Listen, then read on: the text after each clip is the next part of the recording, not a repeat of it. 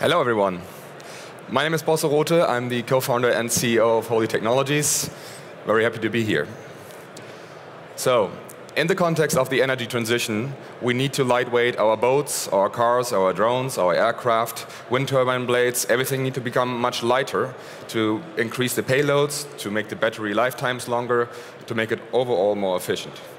And to make it lighter, we have composites. Composites are a massive demand and will be so in the next years. But composite manufacturing has a big problem. Two problems, actually. The first being that the existing recycling solutions that exist for this are really bad. So what we can do today is either landfilling or we can do downcycling by shredding the material, but we cannot reuse any of this valuable material at all.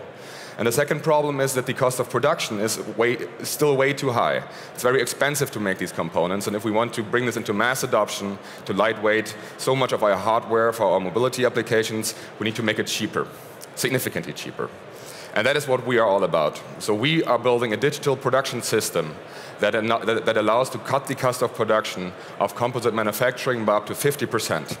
And we're targeting a very broad application base. So we're talking 80% of the applications of composites that are out there. The second big benefit of the production system that we develop here is the recyclability. So what we do is that we design the components for recycling. Other than building a component and then trying to do the best of it at the end of life, we're incorporating the thought of sustainability already in the design at the very beginning, before the components are actually being made.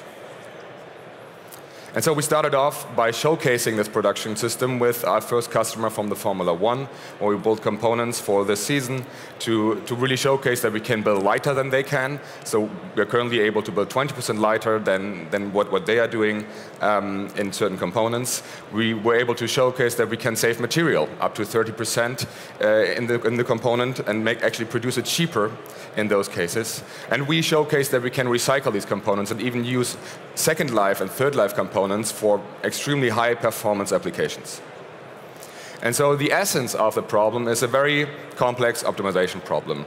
What you want to do is that you get a CAD file, so a 3D object of any kind of component, and you throw it into an engine that determines the optimal manufacturing process, the most efficient material placing, so the fiber layup, and you want to throw everything into one model to arrive at the end at a very efficient component. And that is something that we focus on with our time. I actually brought this component here, and I want to explain to you for a second what the challenge is here. So what we do differently than anybody else, essentially, is that we use one single fiber. So usually, if you would build such a component, you would use weavings to build this component. What we do is we use one single fiber to place a single fiber in a given geometry.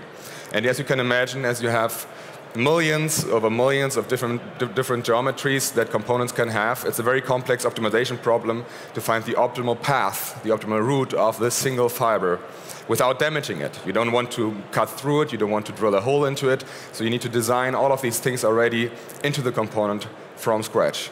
And that is exactly what we're doing, and that is what the first step of our technology is the path computation. So really, the path of the single fiber, where does it have to be to have the most efficiency? Then the second is a robotic placement. So this is additive manufacturing. So we use industrial scale robots which can place the fibers very efficiently and fully optimized. And the last piece is the technology to recycle this material, which is essentially a very simple dynamic, but it's a technology that allows us to take the fibers out at the end of life of the components, to get it back on a spool, wash them, and then be able to reintroduce them into the manufacturing process to build another high-performance component. So through circularity, we believe we can achieve up to 7 lives with the current state of development of this material. So the goal is to become the default manufacturing system for composites. We're only starting now with carbon fiber, as it's the most valuable material of it all, but there's glass fiber, there's aramid fibers, there's basalt fibers, so the technology can work for all these fiber types. And we are now approaching the market from a top-down approach. So we're starting with the very high-performance segment. It's mainly motorsport. We're talking drones. We're talking specific cases where the high performance of the material is very relevant to showcase our production system there with smaller series to then grow it into large series production to eventually be able to build wind turbine blades with a purely robotic process. And so, yeah, these are some of the brands that we're currently partnering with. Motorsport, it's mainly motorsport currently, and we have much more to come now in the next year on that.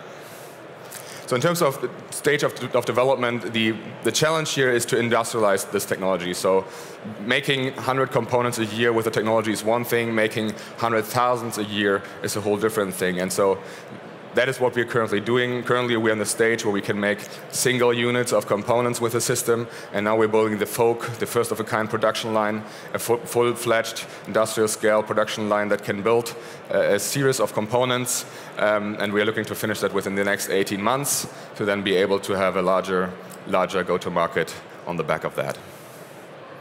Yes, who are we? We are a team of aerospace engineers. So my co-founder comes from CTC, from Airbus, from the Airbus environment. We're PhDs from automotive.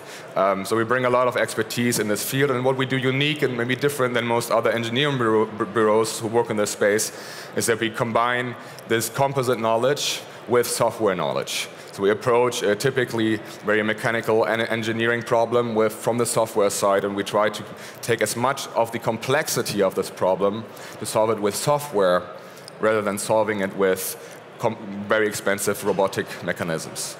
And that is what we're doing. Thank you very much.